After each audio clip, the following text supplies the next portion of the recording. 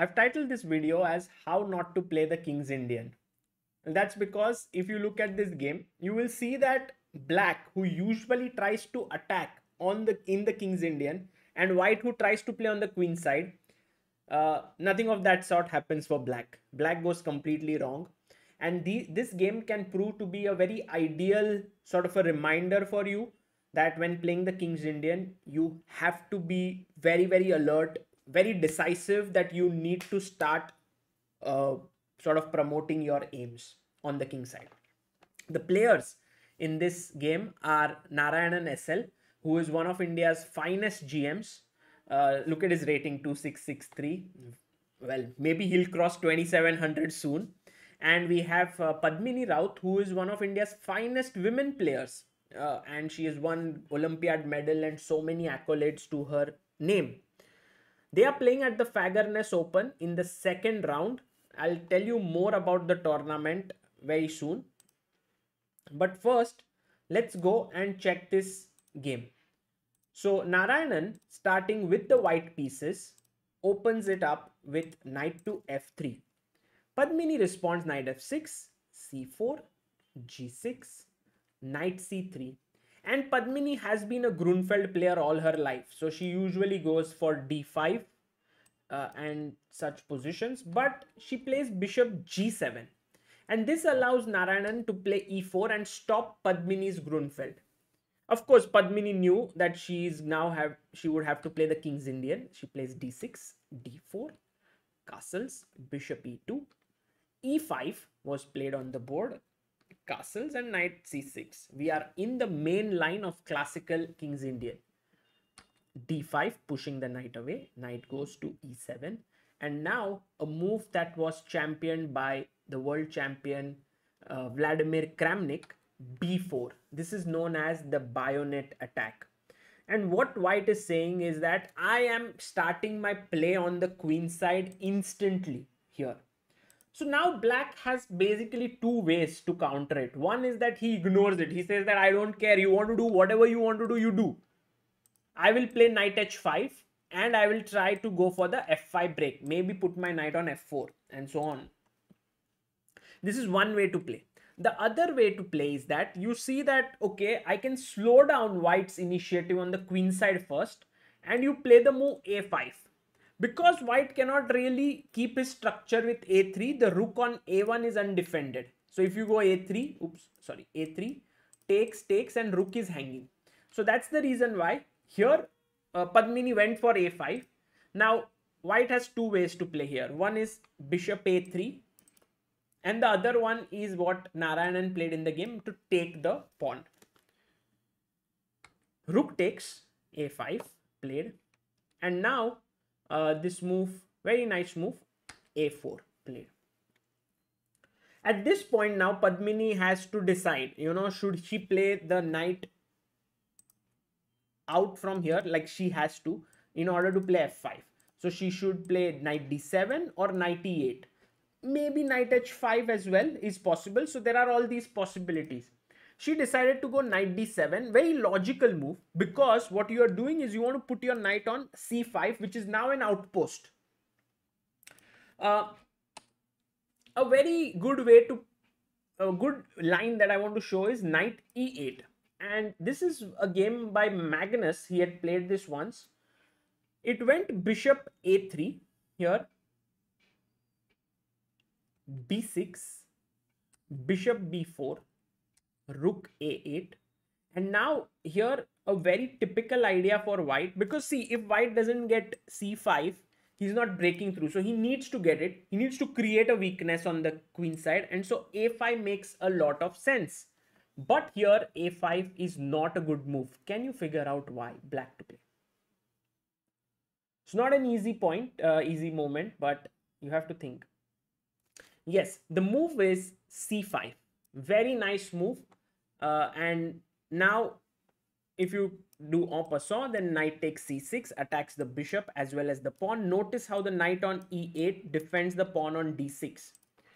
And so that's the reason why you can't instantly play a5 here, and it slows down a bit. And next move you want to play f5 as black. Okay. Going back to the game, knight d7 was played, and you will see the difference. Bishop a3, and now if you do the same, b6, bishop b4, rook a8, now a5 makes a lot of sense. So this just moves faster. Now c5 does not work because after take, the d6 pawn is hanging. There's no defense there. Okay, got it. So here Padmini went knight c5. Now it could have been a good idea to already start playing on the king side with f5, but I think black players generally are a little bit worried about the knight jump to g5. Black players, you know, because knight e6 is coming in, it can get a bit nasty. But knight c5 was played first, and now Narayanan went knight d2 in the position.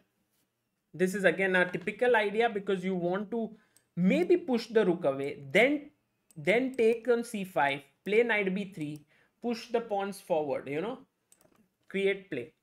So here Padmini once again does rook a6, a logical move, and here Narayanan takes, pawn takes, and plays his knight to b3. Now the c5 pawn is hanging. If you were to play queen d6 here, which seems possible, but then knight b5 is very strong. So that's the reason why after knight b3, b6 was played. And now you know what should white do. White's plan is clear. a5. White is creating play on the queen side very quickly. And this is actually a nightmare for black, I would say, because on one hand he has this sort of structurally not so great position, his bishop on g7 not so great, and also the white's play on the queen side is very quick. Yet I would say King's Indian players like playing this system, let's say like this, such a position, because let's say you go bd7, ab6, rook a1, maybe queen a1, cb6, and they do play such positions. So it is playable because you have the bishop pair, but I would say the initiative is with white. Here Padmini made a mistake. She went f5. And now what did Narayanan do? Try to think. So first Narayanan plays the move ab6. Very nice move. Because if you take back with the pawn here in the position, then what's the winning move here? Can you figure out for white? Yes, it's very important to push the pawn, because if you were to first take rook a6, then after bishop a6, d6, there is an additional square on c8 created. But if you don't take and you push d6, now this knight is trapped because knight c6 is met with queen d5 check and you lose the knight. Otherwise, if you play rook a1, I will play the intermediate knight. I mean, I'll take with the knight, and then anyway queen d5 is coming when the knight moves to c6. So you're losing a piece, an entire piece there. So rook b6 was played in the game. Very unfortunate for Padmini because the other moves are losing her a piece. And then Narayanan simply took on c5 and it's game over. You've lost a pawn, you've lost everything. You haven't even got your kingside play rolling. This is how the game ended. Rook b8, rook a7, fe4, knight e4, knight f5, bishop g4, knight d4 takes. I mean, Narayanan is very, very solid in such positions. Exchanges the knights, queen h4, takes, pawn takes, f3. Now the knight is very solidly placed. Rook takes c7. Padmini tries for some counterplay, but it doesn't really work out. d6, queen 8, queen a1, offering a queen trade. Rook comes in, and here she resigns. The game is over, and Narayanan scores an important win.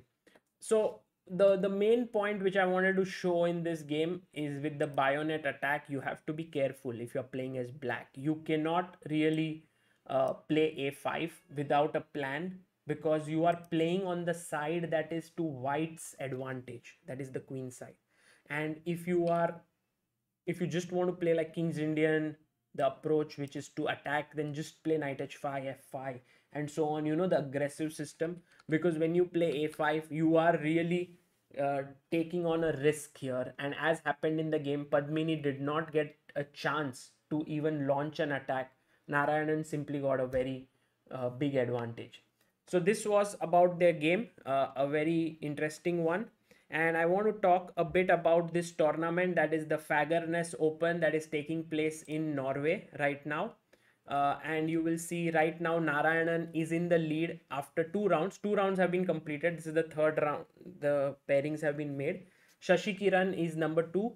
There is Mads Anderson, Abhimanyu Puranik from India. Vaishali is on 2 out of 2. We have Pragnananda who is on 1.5. So here are a few pictures from the event. This is Shashi Kiran playing. He had a very tough position in round 2. He managed to win it. This is Sethu Raman who's playing there. We also have Pragnananda who drew his first game against the youngster, and uh, he is actually started off with a draw and now he's on 1.5 point. Tikhon was the opponent of Pragnananda in round 1 against whom he drew. Vaishali on 2 out of 2 there. And this is Abhimanyu Puranik who won his game against I am Justin Sarkar in round 2. So we'll be bringing you more coverage from the Fagernes Open. For now, this is Sagar Shah signing off. Bye bye.